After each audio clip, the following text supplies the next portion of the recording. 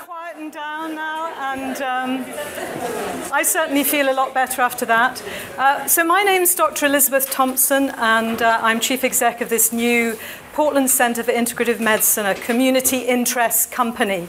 And I just wanted to say a few words about it, because we want to be part of a movement for change in healthcare, and it feels like the timing is right. Over in America, in the States, this is Andy Weil, who's developed a term called Integrative Medicine. And starting off with 15 healthcare professionals, 30, he now trains around 100 a year. And they're now integrative orthopedic surgeons, integrative oncologists, nurses, physios, OTs. And it is an amazing movement that is changing the face of healthcare. This is a definition of integrative medicine, reaffirming the importance of the relationship between practitioner and patient, focusing on the whole person, informed by evidence, and using a full range of approaches to stimulate health and well-being. The Portland Centre was very fortunate to win a Bristol Green Capital grant that allowed us to start to connect with all the community food educators that are out there in Bristol. So Kitchen on Prescription was already being delivered in the Healthy Living Centre at Wellspring. But one of the things that we have been doing is mapping out all of the organisations, the Square Food, Hartcliffe, all our partners are there on that banner. But we've also been inputting nutritional, psychological, dietetic input to create a course that might then become part of a mainstream health offer. And we're also research active within the Portland Centre, and in the new year we'll start to deliver a feasibility study looking at this Kitchen on Prescription and whether it can help children with obesity. And we're trying to target some of the very difficult aspects of modern life. Our mindfulness team has been designing and will deliver in the new year mindfulness for depression, for stress and anxiety. And some of those offers will be private as we get the whole thing up and running. But we do want and hope for some core funding. This week I was very touched by a young man with sickle cell anemia, and he experiences a lot of chronic pain. And he came in and said, I'm feeling a lot better. And he was using quite a diverse approach with pain management program and mindfulness and some homeopathy. But he said, I meditate 10 minutes every day now. And I said to him, what does that do for you? And he said, well, before my whole life was pain, but after 10 minutes of meditation, my pain reduces down, it becomes manageable, and then I can see the rest of the world out there. So this is really crucial. And what was also crucial was that he was able to reduce significantly his morphine. So at the age of 23, he was on 5 major drugs, and he wasn't comfortable. Most people are not comfortable to be on polypharmacy. And we've got to the point now where so many people are on pharmaceutical agents that it's actually coming into our environment, affecting animals, the rivers. We really are at a point of crisis where we need to reduce those pharmaceutical agents. I was also very fortunate because I was seeing him in the homeopathic clinic, which that service has now been transferred just this week to the Portland Centre for Integrative Medicine, and we'll be delivering it out of Litfield House. But in fact, that homeopathic service, that holistic offer, has been there since 1948, which is quite extraordinary. And as you know, there's been a lot of criticism about it. But actually, for all those years, we've been offering holistic care within the NHS. But now's the opportunity to broaden it out and offer a whole lot more. Our arts lead, Fiona Hamilton, will be delivering a course in the new year supporting people in later life using creative writing. And inspired by Atul Gawande's book, I don't know whether you've come across it, Being Mortal, the Portland Centre also assisted in the design and delivery of a new SSC, which is a student module for medical undergraduates called Optimum Health for Later Life. So all of these education offers, research, service delivery are very important for us. and we would love to offer ecotherapy. So when I heard about Dr. William Bird, it just felt the perfect thing was to ask him. And I know there are some fabulous organizations, again, a bit like Kitchen on Prescription, who've been delivering all of these approaches. But what we'd like to do as an organization is raise awareness, create connections, and be part of this movement. So I'd love to invite Dr. William Bird up onto the podium.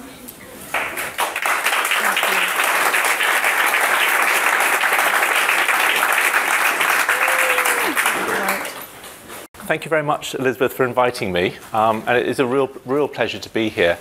So, as I said, I'm going to kind of do some science, but it's also, hopefully, something you can relate to yourselves. But if you're looking after patients, or you're running groups, or you're doing voluntary work, or anything where there's connection to either horticulture, space, places, people, this will hopefully all resonate for you, including your own life.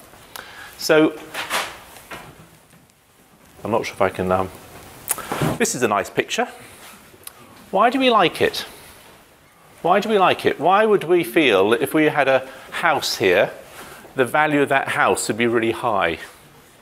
Whereas if that was a car park, the value of that house would be less. Why?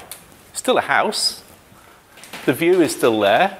Why do we feel that this is worth so many more tens of or hundreds of thousands of pounds that we're willing to pay, when actually practically there's no advantage whatsoever, because there's no food you can get from that, there's no shelter really, and the car park can get your car there. So what is it in our brains that's making us pay all this extra money?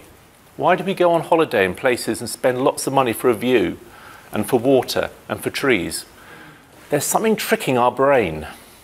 There's something which is doing something strange.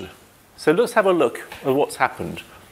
We were designed to be connected to nature, and we'll go through this in a minute of exactly what is that connection to nature. And yet 54% of the entire population of the global planet lives in cities. And it's just possible that this disconnection from nature is causing problems. Just starting to be thought through now, because cities are where everyone has gone to, and yet we're not perhaps preparing ourselves for what those cities are. So let's find out what we are. What are we? The pinnacle of evolution, really? Do you know only 10% of our cells belong to us? 90% of cells don't belong to our body at all. They belong to creatures, viruses and bacteria. 90% of every cell in our body is a bacteria or a virus. Only 10% of you are you. Now, it only makes up about 2% of weight, and it's all in the bowel, it's all in the gut. But that's how many viruses and bacteria there are in your body. It's an extraordinary fact that actually all of that energy going on in that gut is actually you looking after this ecosystem of billions and billions of bacteria and viruses. So that's a bit shocking, isn't it? What else have we got here? Energy supplied by an old sea bacterium, the mitochondria. The mitochondria, which we'll really go to in a minute. The mitochondria actually provides all our energy. It also provides the energy for your dog and your cat, and a slug, and a snail, and a tree, and a plant, and moss. In fact, everything that's got a eukaryote life has a bacteria which is called the mitochondria. In other words, it was so successful, we are no different than a bit of moss in how we actually respire. So we're not clever on that either. So most of us isn't us. We're actually from an old little sluggy things. Our genes make up 1.5% of our genome. In other words, 98.5% of it are mistakes of plagues and virus epidemics that came along, and viruses then got integrated into our chromosomes, and some of them came and created things like the placenta came from a particular virus millions of years ago. But we kept 1.5% of it because that works. So this is something of huge wastage and experimentation, and that's how we've ended up as us. So we've got the viruses there, And actually, we need to eat soil when we're children in order to prime and calm down our immune system. And things like H. pylori, which any of you who've got medical connections will know actually causes ulcers, only started causing ulcers in our stomach about 150 years ago. Actually, it's a bacteria we desperately need to control our immune system. So what do? We give antibiotics to get rid of it and help us deal with our duodenum and ulcers. But those bacteria, the ancient bacteria called the old friends, actually we depend on them to control our immune system. And when we take too many antibiotics or when we don't have them connected to us, our immune system goes out of control and we start getting autoimmune conditions. We're going to go into this a lot. So, okay, we're not very special. We're a dog's dinner, basically. So let's have a look and see our evolution. Let's think about 100,000 years is probably when our brains pretty much stabilized where they are now. So going back, it's easy to put 1,000 years to an hour, and then let's go back 100 hours, and 100 hours is 4 days.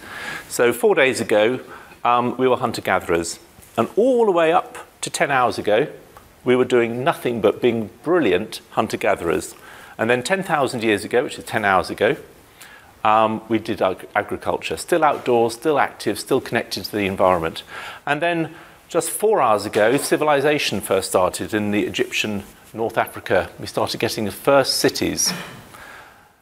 And then 9 minutes ago, industrialization. And then changes happened drastically 80 seconds ago. So if you were an IT specialist and you were told to do a programming and for 4 days you solidly did this program because the customer wanted it really, really kind of quickly on Monday morning. And then 80 seconds before you're about to shake his hand, he said, actually, can you change everything? There's no way that it all could be changed. And that's the problem we've got. We are destined and we are absolutely brilliant hunter-gatherers, and yet incredibly rapidly, we are now living in a completely alien environment, completely different to what we were designed to be. So we're actually no different than we were, but the environment has changed. We're still as we were. We're still people with very, very little connection, but the background has changed. So what happens? Why is that important? Well, if you're a hunter-gatherer, you need people. You worked in groups, and that's so, so important. We know that loneliness is as important as smoking as a risk factor for cardiovascular disease. Identical in risk factor. So smoking and loneliness are the same. We deal with smoking on the NHS. You, I think, because you're here, and I'm sure the Portland Centre would think loneliness is desperately important to deal with, and that's how integrative medicine works. It's dealing with these issues. The place. We've just looked at that beautiful picture and thought we'd love to be in that garden, but we wouldn't like to be there. And actually, our body goes into complete allergy mode when we see a place like that. It's hostile. It's absolutely what we were not designed to be. And have you got purpose? We hear about the needs. No education, employment, anything like that.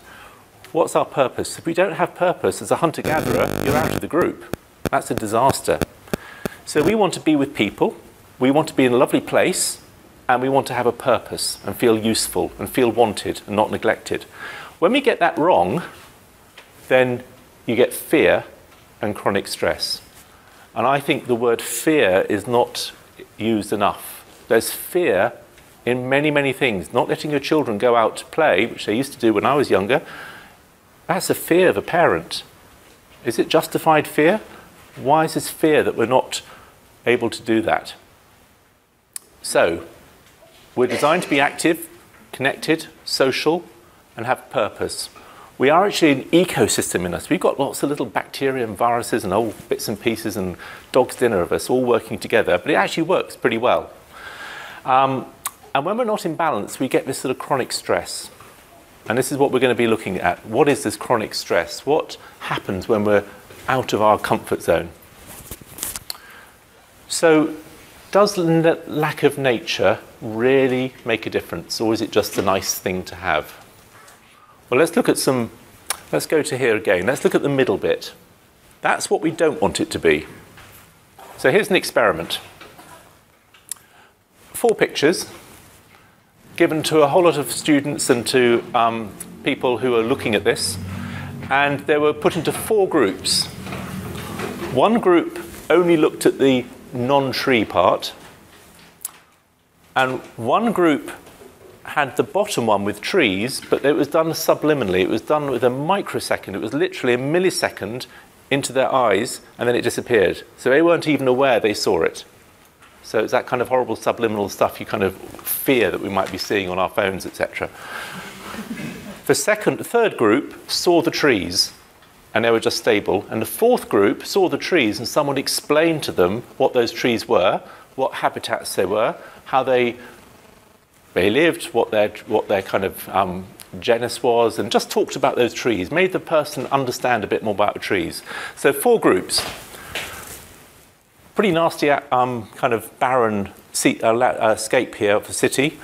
Then the one with the subliminal millisecond, then the one with just the trees, and then the one with the explaining about nature and about the trees there. And then they did this horrible thing which is called the digit span backward test. Anyone know what that is? Any researchers here? Oh, it's horrible. You get these figures coming up and you have to take 13 away all the time. So if you don't like maths, this is your utter and total nightmare. So for most people, I think whatever I saw on there, I would be in stress mode completely. I don't care how many trees there were there. It would be completely devastating. And then they looked at how good they were after seeing it, and they kind of reversed people around as well. So this was a crossover trial. And those who saw no trees actually did really badly. They'd been looking at these pictures, and when they tried to do the digit backward spanny thing, it went actually negative. So they were worse off, and they'd done it before. Then the one who'd done subliminally and the ones who just saw it without any kind of commentary, they did the same. They were slightly better. And the one that had that kind of almost that introduction to the trees did the best. So what it's showing here, in particular this bit, is that subliminal thing means it was going to our ancient part of our brain. It wasn't the conscious that was actually dealing with this. It was actually something much deeper in our brain. Let's have a look at another thing. This is a green space, and there have been so many studies now. I'm fortunate enough to be editing the Oxford textbook of Nature and Public Health. It's been the first time it's come out. And there are 90 authors from around the world, and the amount of research that's coming out of the big universities at Stanford, at Yale, Harvard, Oxford, Cambridge, Melbourne, and a lot of European ones are taking this nature health thing. No longer is it kind of the graveyard of a researcher. It's now where you're going to go up and actually make a name for yourself. And here they looked at the green space in the areas in Wisconsin, and then they said, with lots of adjustment, and of course rich people tend to live in nice places, so you've always got to adjust for that, they actually found that depression and stress was significantly reduced the more nature there was, and it was adjusted for every aspect you could possibly find.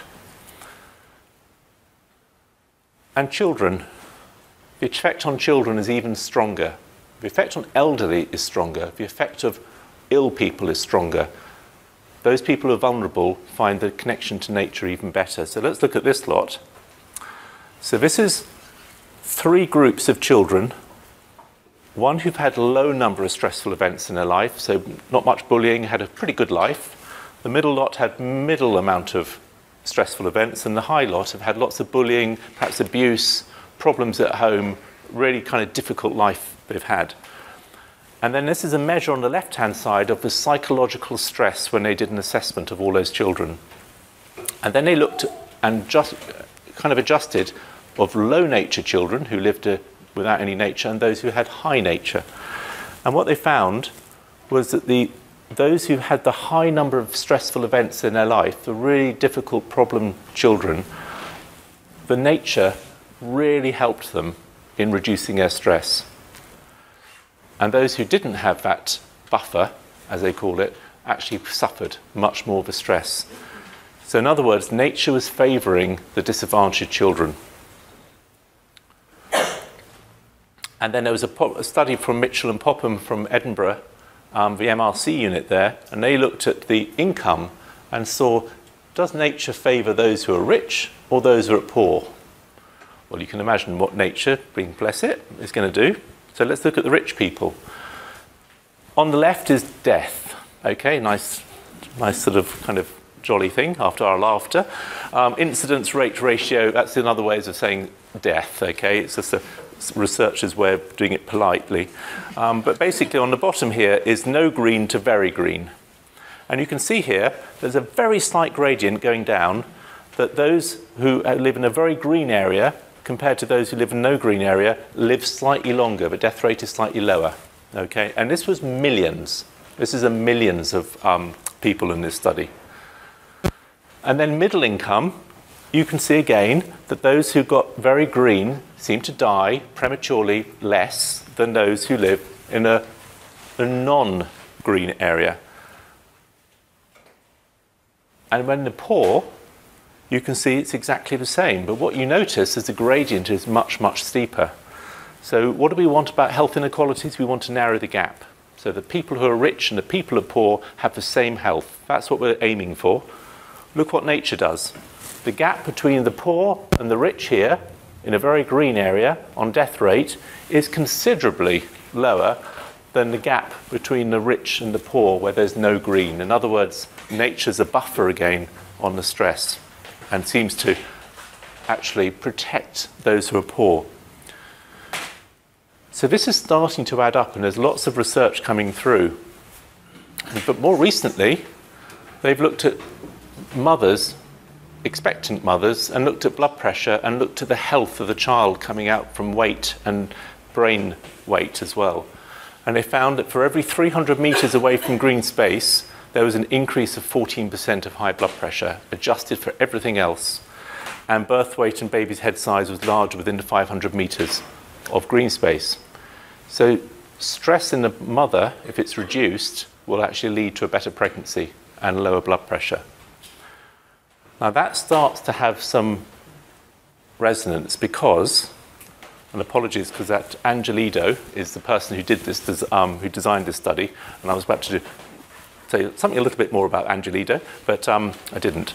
But anyway, this is about stress in pregnancy increases the risk of mental health. So if we can assume that that low blood pressure and the fact that baby is much healthier, and therefore the stress levels of the mother's lower, what happens when mothers are exposed to stress at 21 to 32 weeks?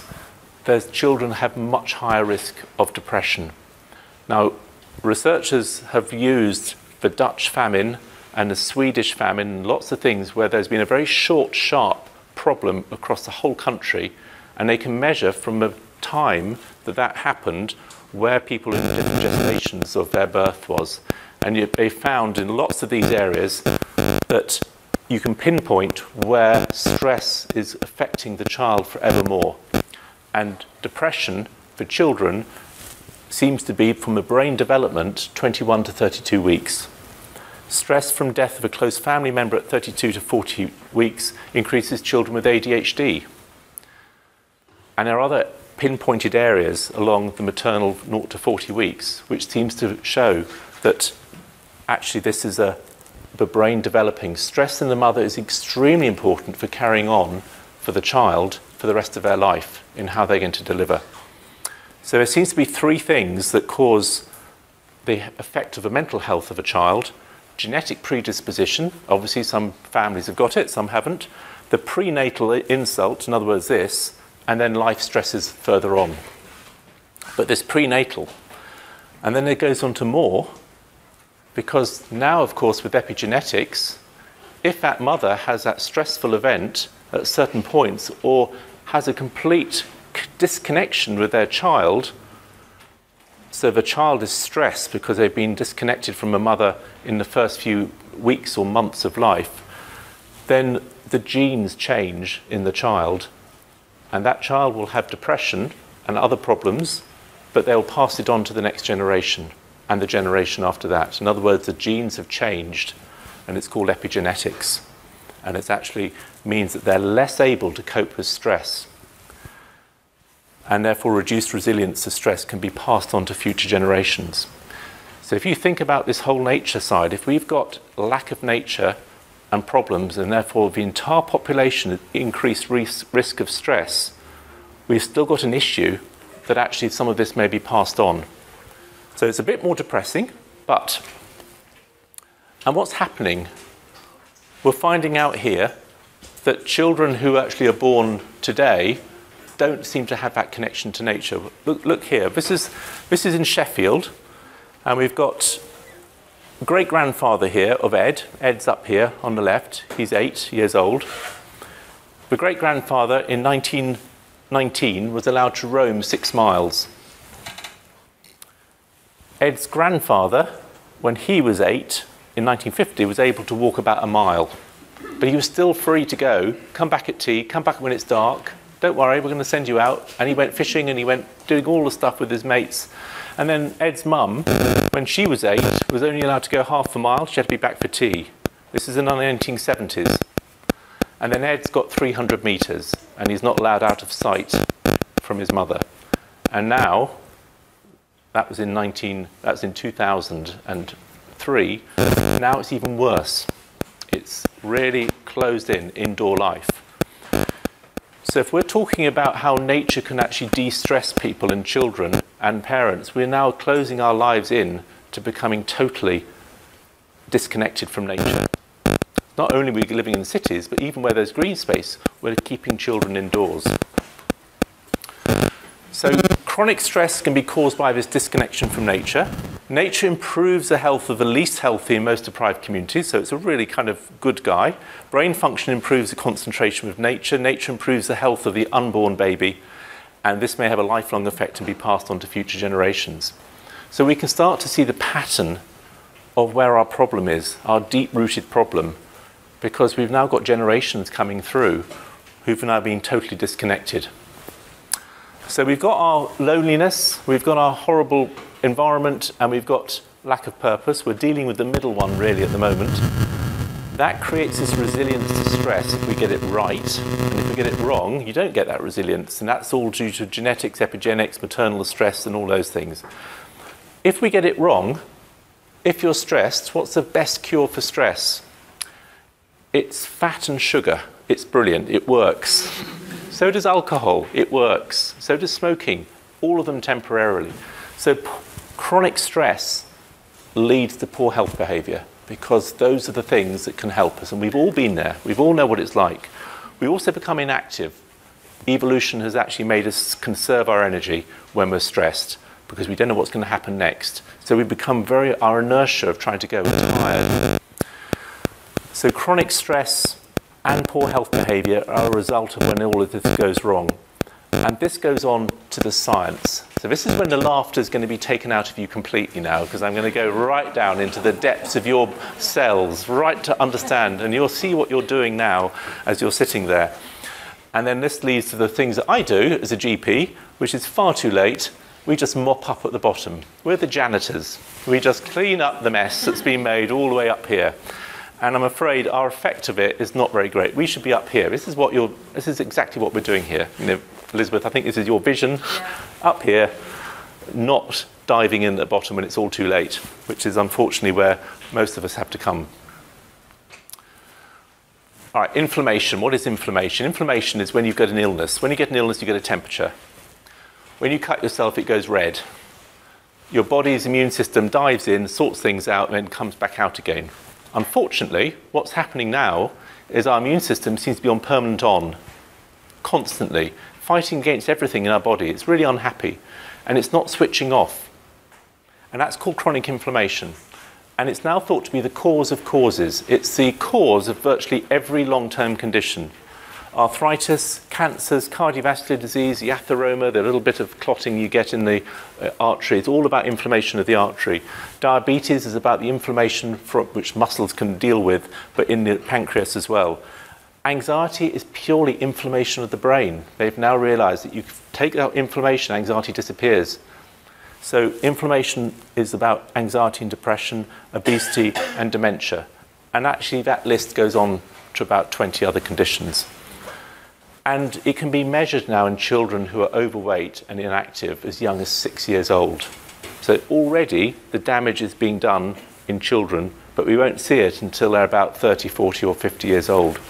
So we should never look at chronic disease as an adult problem. It's a continuum where damage is starting in tiny children and building and building and building. And we just have cut-off points where we might call hypertension, or cut-off points called diabetes, or cut-off points where a heart attack occurs. But actually, if we look inside ourselves, we'll start to see it'd be a horrible thing to do, we'll start to see this chronic inflammation in some of us more than others. So what causes this chronic inflammation? What's gone wrong? Well, when we're stressed, we become inactive. Okay, so we've just went through that. Chronic stress actually causes visceral fat. That's the fat inside you. That's the fat which is really hidden inside you, wrapped around your butt, your liver, your bowel, and it's toxic. It's dangerous. It's the fat you can't see, but it makes that little bit of a paunch there for us guys. I have to hold it in. That's the waist circumference. It's not the fat on the hips, which is actually completely safe. And when you're stressed, you get more visceral fat. And when you're inactive, you get more visceral fat. So it generates lots of inflammation and it increases mortality by a lot. Here it is. This is white stuff here. Up there is a really good guy, 0.5 litres of it. That's 4.3 litres of it inside us. And this study showed if you walk for 13 weeks, 60 minutes a day, and don't lose any weight, in other words, take a little bit of extra, then when you measure your fat, your visceral fat plummets. It drops considerably. Your subcutaneous fat drops a tiny bit, but your muscle will have gone up a bit, so your weight stays the same. Visceral fat is causing inflammation. It's damaged fat, it's bad fat, it's a tumour, it's nasty, and constantly, the more we have, the more our body is being really attacked by our own immune system.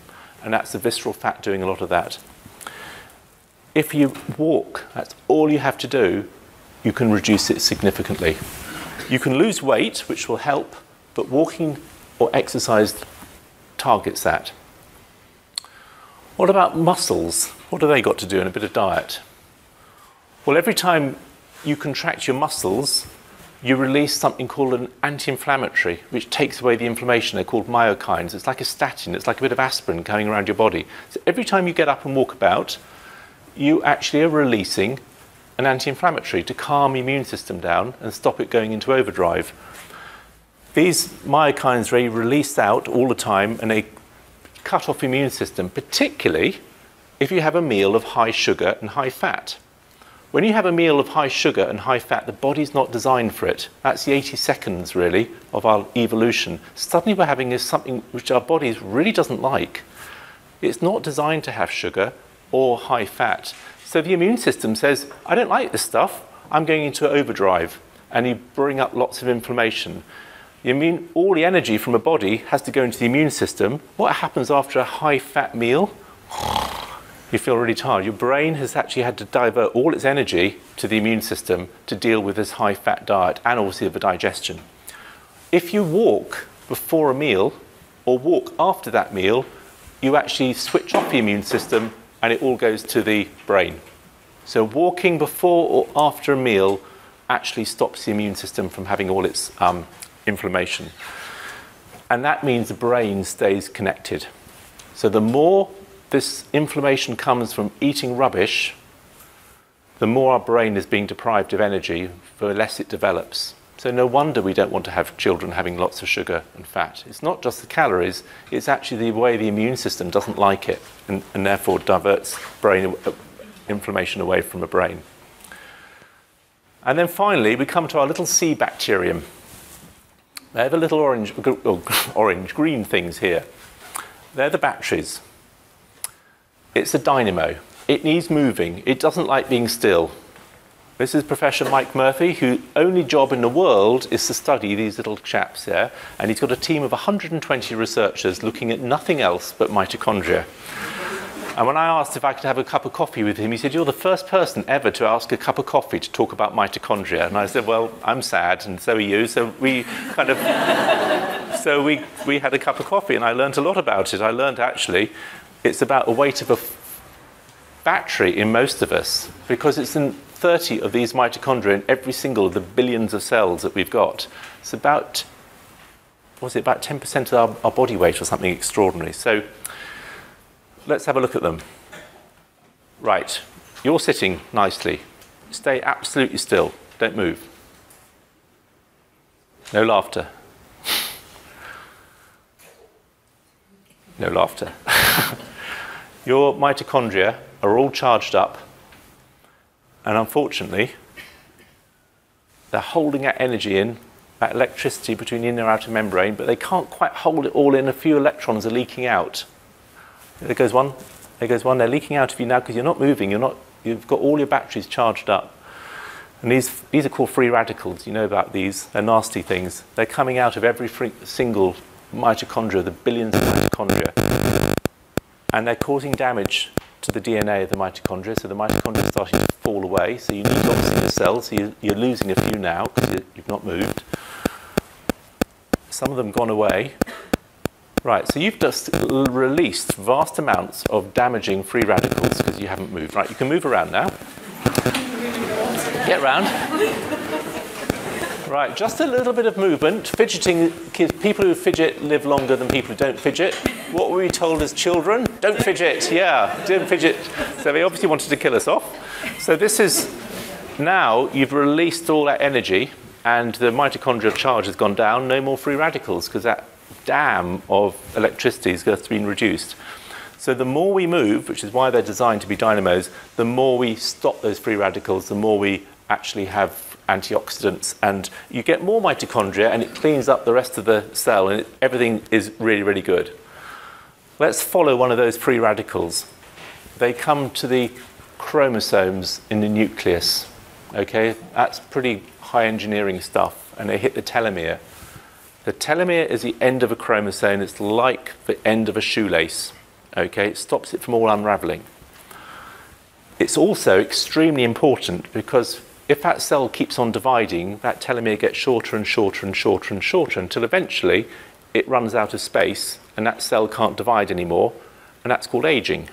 Okay, because you now can't divide that cell, so that cell goes and there's nothing to replace it. So our skin gets thinner, our muscles get thinner, our hair gets thinner. It's all sad, isn't it? That's where we get. And that's because these guys here, the telomeres, the longer the telomere, the longer you live. The shorter the telomere, the shorter your lifespan. Insurance companies are able now to measure your telomere, and of course they're going to put your premium to your telomere length. And that is starting to happen. It's quite worrying. So telomeres are really, really important. They're in every single chromosome on the body. But unfortunately, because of their constituent, they're very vulnerable to free radicals coming out of that mitochondria when you're sitting still from attacking it. And if it knocks off a few of those telomere bases, then it's basically shortening your life. So cigarettes, 20 cigarettes a day releases lots of free radicals, and that actually shortens it by 6% per year. So that's why you live less longer. So it goes to 7 years, 7.5 years by the time you're about 60 or 70. It's all about the telomeres. And that cell now has come to the end of its telomeres because you've been sitting for far too long, you've been eating far too much fat and sugar, and you're stressed because you've not seen any nature. So this is your typical person in Western society. So their telomeres have come to the end, that cell can no longer divide, it goes into senescence, which basically sends out loads of inflammation to say, destroy me because I'm not useful anymore, and the immune system goes and destroys that. But it had to send out lots and lots of inflammation. So, telomeres are also reduced people who sleep less than 5 hours, which is me. I don't sleep very much, I choose to, but actually 6% shorter. Maternal stress causes it. Carers have much shorter telomeres than non-carers when they've divided it. Children who've been maltreated, from the age of 9, their telomeres are already shorter than a child who hasn't had maltreatment. Social disadvantage, poor education, smoking, alcohol, obesity, they all cause this telomere shortening. Hence, their life expectancy is going to be less. The only thing that can reverse it is physical activity. And it can reverse it to quite a big extent. It can actually add on some more of the telomere. But the telomere shortening is now what's the window into people's lives of how well you really are. And if you've had a bad start in life, you start with a shorter telomere. So what have we come? We've done a lot. We've kind of really come to the crux of every single bit of health. Chronic stress, obesity links to inflammation by increasing visceral fat and creating more free radicals. Contracting muscles, they switch off the always-on immune system. The free radicals cause damage to telomeres, and then the cell cannot divide. The cell goes into stasis and creates more inflammation. It's all about inflammation. It's all about telomeres. It's all about the mitochondria. There's also another little bit, the brain. We haven't really touched about brain. Every time you're active and you walk around, you'll release something called the brain-derived neurotropic factor. People think that's how we became really, really advanced, because that stuff is released when you're active and only when you're active, and it actually creates more brain tissue, more synapses, and repairs the brain. So if you're totally inactive, the risk of dementia is increased by 40%, and the risk of depression and anxiety. So the physical activity is better for your brain than doing Sudoku and other things like that. Physical activity is key to the brain. So that's another little thing there. Children who are active, 20% increase in their hippocampus. What's the hippocampus do? Learning and behaviour, which is quite good for school. 20% difference between the active children and the inactive children, and in the elderly. Children as young as 8, you can start to see the inflammation starting in their arteries. It's already there. And those who are inactive, that's where you start to see it. Natural killer cells are released when you're active, and when you're inactive, they calm down again. Natural killer cells take cancer cells away, viruses and other things. And if you actually got cancer, then becoming active straight away reduces the risk of having a recurrence of that cancer by 24%. So the advice is, don't rest someone. If someone has cancer and they're known to you, you don't say, have a rest, I'll do the shopping, I'll do this for you, I'll do that. You actually want them to become as active as possible. Macmillan Cancer have got some really good information about that. So let's have a look, see where we got to. We now know that as hunter-gatherers, we need to have social life, we need to have a nice place to be in, we need to have purpose. If we don't get that, we get stressed because our resilience drops, and we also start doing crazy things with our health, eating the wrong stuff, not sleeping, smoking, drinking, all the bad things. That causes damage to the mitochondria, telomere shortening, chronic inflammation. Chronic inflammation is the cause of all causes of every long-term condition that we know. So you've got the determinants of health, the social determinants as they're known, the resilience which is built up. These are the effectors, the mechanisms, and these are the outcomes which we have been focusing on all the time, and we've been blind until a few people at the Portman Centre actually understanding that we need to go up to here. So what can we do? So this is medicine really. We've just seen about it. Loads of things. Medicine really is about walking. The health walks, which I set up now, carried on. Patients lead other patients. It's really simple. It's not very exciting. It's not very technical. But you can imagine the technology going on inside those people's mitochondria, the inflammation, the telomeres, all of that going on. High science is going on just by simply walking. We don't have to have additional medication and operations to do that. The green gym is the other thing. And just on this is just about conservation work. People, social, place, they're outdoors, purpose, they're doing something for good. Everything has to have the people, purpose, place. That's what we're trying to always instill. And just to prove that, we had a lady who had a polar heart monitor on, and there were a few of them, but we took her on a green gym session. So she went on a green gym session, and we said to her, right, wear your heart monitor and then do an aerobic session the next day, or the same day, I can't remember, it was the next day. So she did the aerobic session. And then we looked at the heart monitor trace, and it wasn't just her, it was a few others. And we said, right, what have you done in your aerobic session? She said, oh, it was just brilliant. I got all my pecs sorted out and my glutes, look at that. And I got my thing, I feel really good and really supple now. And what was she talking about? Is her body. It was all about her body, okay, which is great. And she did 20 minutes cardiovascular training zone, and then nothing after that. I mean, it went down after that. Then we asked her, what's she done in the green gym? Oh, she said, I met these fantastic people, and then we went and built this thing for butterflies, because they don't actually like those things, and we built this area so we can get more of the water coming down because there's some rare plants over there, and everything was about external. Everything was about what was happening. And I said, well, do you realise you did 2.5 hours cardio training zone? She did 20 minutes for aerobics, and that was all about health in her mind. 2.5 hours, she didn't even notice that she was doing cardiovascular training. But she had done it, but it was hidden. It was behind the scenes. NHS, how much money would they give to that? They'd give probably some to the aerobics perhaps, and certainly something if it was done much more in a clinical setting.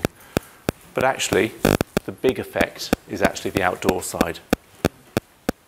We've actually done something with the NHS in Reading called Beat the Street, because this is what I'm working on at the moment, funded by the NHS, very bravely, to fund a game. That's all we are doing. Beat the Street is where we put smart card receivers on lampposts over the entire city or town, and we give out thousands and thousands of smart cards. This is not something your average CCG you'd think would be piloting it. And this is actually children turning up and beating a little disc on one of those smart card receivers. And it's all about fun. And there's no mention of health. There's no mention of the NHS. There's no mention of exercise. There's no mention. It's purely a game. But what we can do is by getting 24,000 people playing, which we did in Reading, or 46,000 people in Hertfordshire, we can actually change an entire culture of a population to walk outdoors, connect to parks, connect to rivers, connect to the outdoor world. And the schools all compete against each other. And when the grandparents come and take part in the schools to say, I want to play as well. So you get grandparents and aunts and uncles and neighbours and everyone until you get an entire population. And one we've just finished in Scotland, we got 40% of the population playing it. Think how many telomeres are being shortened. Think how many mitochondria are being changed. But the outcome is health, but to the people, it's purely having fun and a game. It's like the lady with the green gym. And you can get lots of data to prove it and get people going in parks and make it all technical for the funders, but actually what we're doing is creating a game. But we're getting connected back again out of the indoors. So let's have a look at the story. We were designed to be connected to nature. The last 80 seconds of this imaginary 4 days has actually been disconnection. And we're not ready for it. We're in a hostile environment. We eat more, the wrong things. We exercise less. We lay down the visceral fat. We create inflammation. We shorten our telomeres. And this is leading to the epidemic of chronic disease. Until we sort out this, we can't just mop it all up. I can't be the janitor all the time cleaning up everything. Connecting people to nature is therefore just good medicine. That's all it is. It's good, evidence-based medicine. Not quite in the process that we tend to get used to in the NHS, but the outcome is good medicine. So I'll leave you with something which is, I think, very much on the spirit of where we are, and this will be health. So I'll read it out because some of you may not see it. On Earth's part, all days start beautifully, patiently it revolves, and with its trees and oceans and lakes, deserts and volcanoes, the two of us and the rest of you and all the animals. Thank you very much.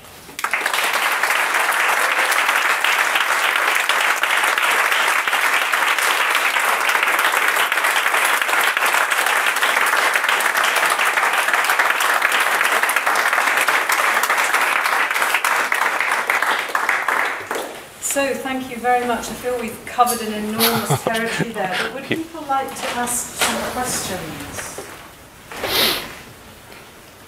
Yes. I'm Dale Cruncher from Growing Support. I'm really interested in we do horticultural therapy, as you know. Nice to meet you. Heard about a lot about you. Older people and people with dementia in care homes. And so we get the purpose, getting outside into nature in their gardens and doing the activities. But what we also find is really important is the social part of it. So getting the community volunteers to come along and just have those conversations between residents, and that can be just as important sometimes as being outside and doing something purposeful. Sometimes we don't actually get along to do a lot of gardening when those conversations are just happening really freely. And just wondered if you could talk a bit about sort of the evidence base behind getting out in nature, bringing people together, and what the health benefits of that sort of social side. When people look at the what the benefits of nature are, there are kind of two ways you can look at it. One of them is all this sort of the mental side of it. So looking at nature makes us feel better and reduce our stress. But we also know it actually makes people more sociable. When the green gym, you get people who would never ever talk to each other connecting together, and that's probably what you're showing. And the social side of it is far as important, if not more important, than sometimes the environment. And if you're in a hall with a sport, then people feel something alien because they've got a club, people have got different ability to do things. When you're doing something in nature, everyone's equal. And there seems to be a much more relaxed way of people being able to connect with each other. So I think when we looked at it, it is the three things. It is that people, the connection, and as you say, it could be the excuse simply to meet up with people. And nobody bothers with the horticulture or the conservation or even the health walk. And I know people who turn up on the health walks and don't do the walk. But it's a social aspect. So the evidence on the fact that green space brings people together, fantastic research done in Chicago, where they've done identical tower blocks. Some of them they had green space around them, others the green space died off. So you had a perfect control trial. Those tower blocks where there was still trees and grass, people knew who was on their floor more than the tower blocks where there was just concrete left behind. There was less violence and domestic violence, and there was less crime. It was because people were connected together and they felt there was a community. Take away that nature and that community disappeared. So it does bring people together. What do you think was going on in that first bit of research about the urban environment with the trees and without the trees, and then people where there was some explanation, some education around the trees? I think I don't know is the answer, honest answer. I mean, all we can tell is that people had the kind of just the cityscape with no trees at all. There was obviously a little bit of kind of stress on that, and the nature of the trees actually offloaded that stress. And it doesn't need very much stress for our brains not to work quite so well. So it's a very sensitive test, this test. The one where they were talked about meant that people started to engage with that nature. They were noticing more, yeah, and I don't know exactly, but and I think I'll probably leave it to you to think about what it is, but there's no doubt when you start to notice things, and it's one of the kind of well-being to health, and you start to learn new things, you actually feel more purposed and you feel more relaxed. So it's probably noticing and learning that helped that person feel less stressed than they were with the others. That might be actually because they were having interaction with another person. Yeah, it could be. It could be. The only way to test that would be if somebody interacted with a computer. Yeah. And learning something else. Yes, and there are probably quite a few things there to unpack that. But it was certainly interesting just the visual ones. In the Scottish study, it looked like there was a higher rate of death than there were with little nature compared I know. to nature. You noticed that. Why? there's always somebody who's going to notice that. I did go back to to Richard Mitchell and asked him about that, and he says it's an anomaly they found everywhere, and it's about the inner city being slightly abnormal. So some people in a very inner city where there's lots of cafes and places, actually it was quite a pleasant environment, even though there was no nature. And it may have been the kind of more affluent city centres where it kind of slightly offset it. But that was his only explanation, unless there's someone from Strathclyde University or Glasgow here who can actually say that. What about the daylight and the retinal effect? People are outside or maybe sitting out in cafes and they're getting... But it could do from a vitamin... To the retina, it could be doing that. Let's be balanced here. They did that study in the States and it didn't show up anything. And that was because the greenery in the States is in the suburbs, but in the suburbs everyone has to drive. So nobody's actually walking outside. So it actually was a negative correlation. Whereas in the UK, obviously, we've got less dependence on the car. It's an interesting observation. I'm quite interested. My son is 29 for holiday in Japan this year, and he described travelling from Tokyo by train to like the next city. He said, well, show me some photos of Tokyo, and it makes New York look small. And it's just like it's all huge and modern. There don't seem to be any trees, any parks, and he said when you go like on the train for like several hours to the next city, there isn't a gap between one city and the next. It sounds like an extreme of this. is there any research on kind of like how that's affecting Japanese people? Because they seem to be terribly sort of well behaved and ordered and stuff. But it's like the pictures you showed me, I was absolutely speechless about this kind of continuous kind of patient. All I know, it's quite difficult to disentangle it in these growing cities. I know Tokyo's been developed for a long time, but where you're getting development, you get better health anyway, even if there's less nature. And then eventually it catches up, and actually the lack of nature starts to have an effect. But certainly in Europe, where cities have now become developed, the lack of nature in some of the older cities where there's been a lot of kind of growth in the 60s shows a very, very different picture of people's health. Their perception of their own health is much lower compared to those where it's been planted up. So one can assume that in Tokyo, the perceptions of people's health will start to be affected. Obviously, economy and actual affluence helps a lot. We saw that in the Scottish study. So that will always be override even the nature, but what we're looking for is a time bomb where all these mega cities coming through, where there's going to be no nature at all, that the actual chronic stress will get raised higher and higher, chronic inflammation will follow, long-term conditions will follow that. So obesity, visceral fat, diabetes, all follow, not just because of the inactivity, but because of the chronic stress that's associated with it. So you're saying like at first it might be okay, but like when it's Yeah. been like my son and his son, it's like by the Yeah, time it's once it's several generations of people living in this kind of position, then it really... Unless you create the parks and the green space, and just planting trees on the streets, as we saw, can make a big difference. So it's how much you actually plant up. Chicago planted 6 million trees because of the results of that study, and the mayor was completely taken by it, and it was in his study. So they've created incredibly one of the greenest cities in the United States now, and it's starting to have effects. Physical activity is best buy for public health. So in primary care and secondary care, why aren't practitioners putting it as the top priority in consultations and before doing operations and things like that? Do you mind repeating the question? Yeah.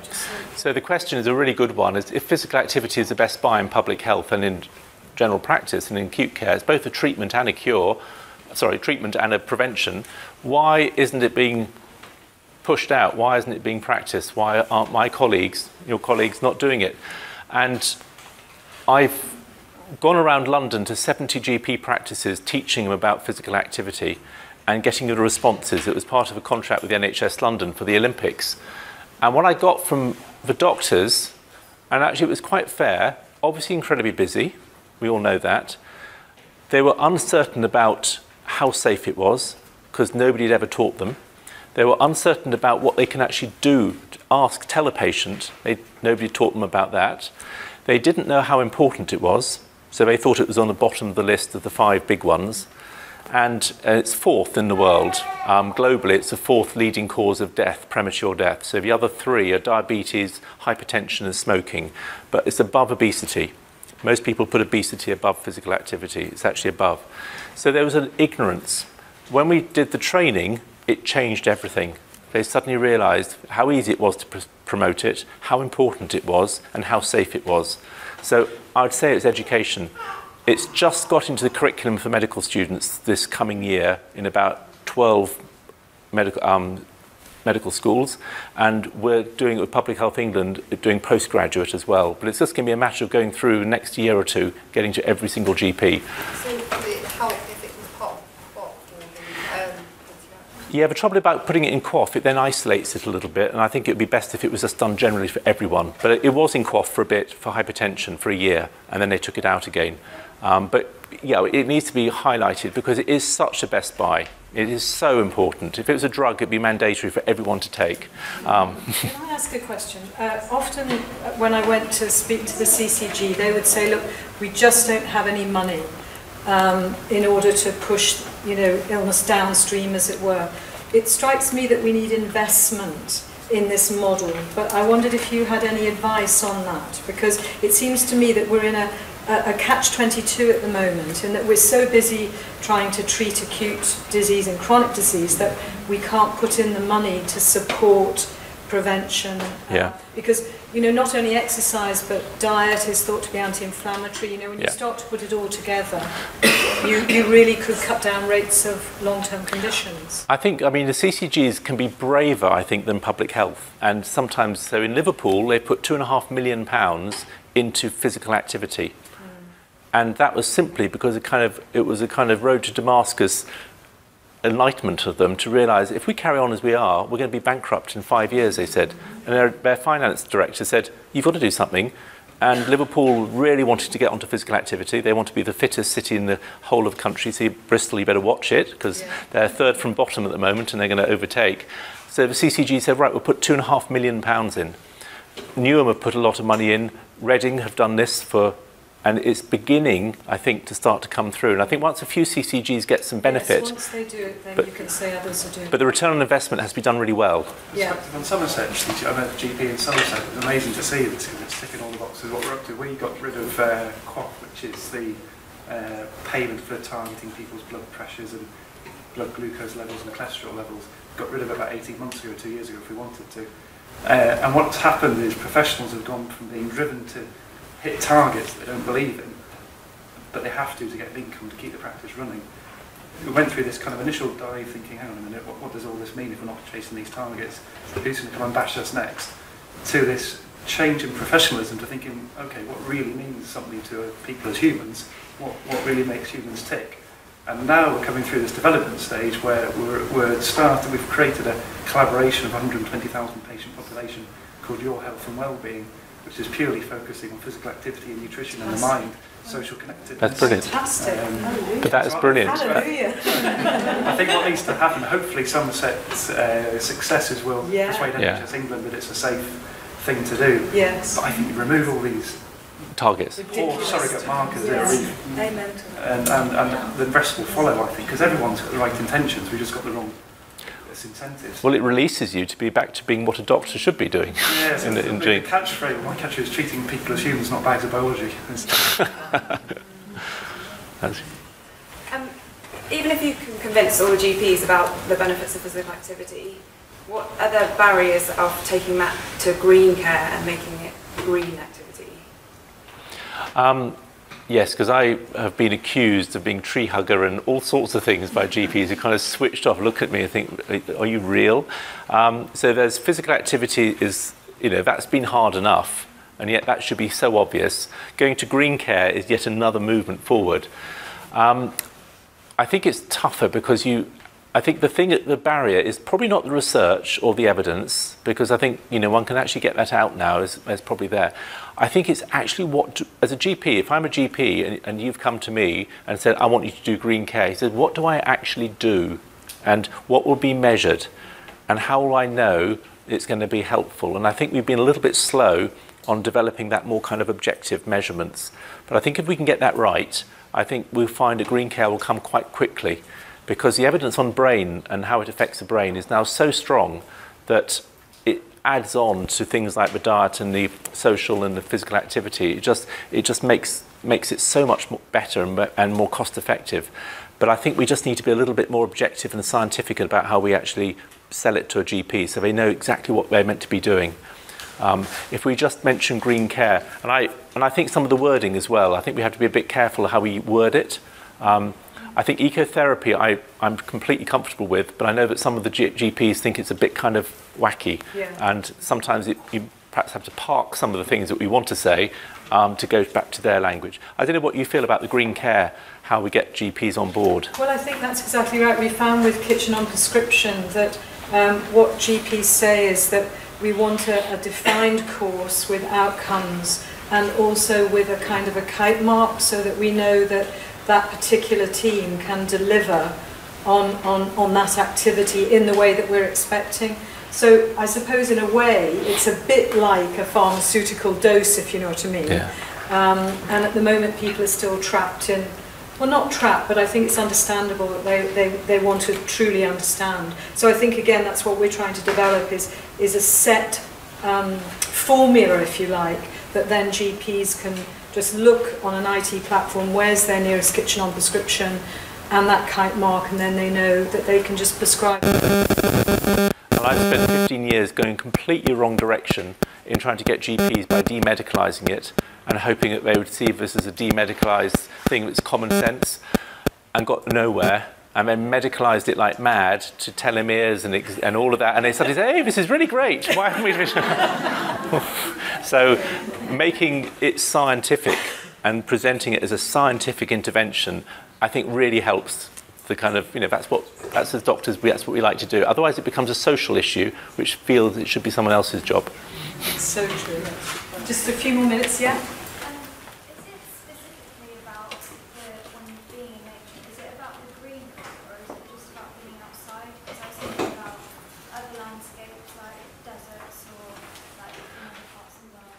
That's really fascinating, really fascinating. Yes, water as well, because does water do it, and does a dock, a dock can even be peaceful. There's lots of virtual reality research going on. They're making trees blue and seeing, does that have the same effect when you have blue trees rather than green trees? And the answer is kind of, it can do. Having no sound or having sound, sometimes if you're in a virtual reality and you have no sound, people's stress levels go higher because it doesn't feel right, something is not quite right, it's almost more sinister. So lots of that research is going on to actually identify, and I think what's going to end up is actually it's the whole package. It's like kind of, as we often do in research, we try and identify which bit of a thing. I always say this, if you have a, which muscles of it do you have to push up to create a smile? Is it this muscle or this muscle? Well, it's the whole lot. It's putting it into a pattern. And nature's almost like that. It's the whole holistic thing that we can relate to. But deserts and wilderness have a specific role in people because they can both be stressful. But if you're with a group of people and you feel safe, they can be extremely exhilarating. As we know, wilderness therapy in the States has been used for years and works very well. And the sea has got more restoration in our brain than almost anything else. It's even better than woodland. So water adds a huge amount of value to restoration. Our brain seems to like that. We've got so many, but we probably should stop in about 5 minutes, yeah. I was just wondering about the slide you showed about inactivity. I wondered whether it's always damaging to not be active, and whether there's some research that distinguishes between being kind of inert and being quiet, and things like meditation or guided relaxation, which can actually be very therapeutic. So it's like sitting still is not always a bad thing, is it? So how do we kind of tease out and sleep and sleeping? Still and yeah. being active, or Well, if you actually noticed, you'll be very pleased to know. But one of those slides, then I'll just go back to it there. Of the telomeres, those of you noticed it, can meditation slow rate of cellular aging? So meditation lengthens the telomere, but it's in the context of also being active as well. So again, it's part of the whole thing. So the sedentary message from researchers show that physical activity is one thing, and doing your 150 minutes a week or 75 minutes of vigorous activity is really important. But if you sit for 10 hours, stressful, doing your work, then that sitting will cause independent damage even if you went for a run that evening. That run will not completely compensate for the 10 hours of sitting. In other words, that 10 hours of sitting will have done damage, which won't be repaired again. But evening run would be great, but we have to break that 10 hours up. Now, I think that actually it is the way we're sitting in driving and sitting, working, is stressful. And I think we've shown here that meditation can actually reduce it. So I think you're right. There's an element where if you're totally meditation, or if you're sleeping, that doesn't do any damage at all. That actually does lengthen your telomeres. So I think it's a really good point. And I don't think I know the answer completely. And I don't think I've seen research to back it up yet. So meditation shouldn't be seen as a kind of still thing causing damage because you're still. It's actually enhancing. It's sedentary with permission. One at the back there, yeah. Just to echo what you said, meditation is a very different thing to sitting still. Good. Well, I think I think if you can just sort of people who've got. Activity in itself. It's just an inward activity. And there may be the whole aspects of respiration and changes in neuroanatomy with mindfulness. We see those frontal areas, increased connections. So there's something going on. But that's a very good reference. Is worth just noting actually, because it's about mindfulness as well and how it really has a big effect. I think we will have to finish, but there'll be time for networking. If everybody could fill in a questionnaire, if you could bear it. But it is a way of us finding out what other public engagement lectures you would like.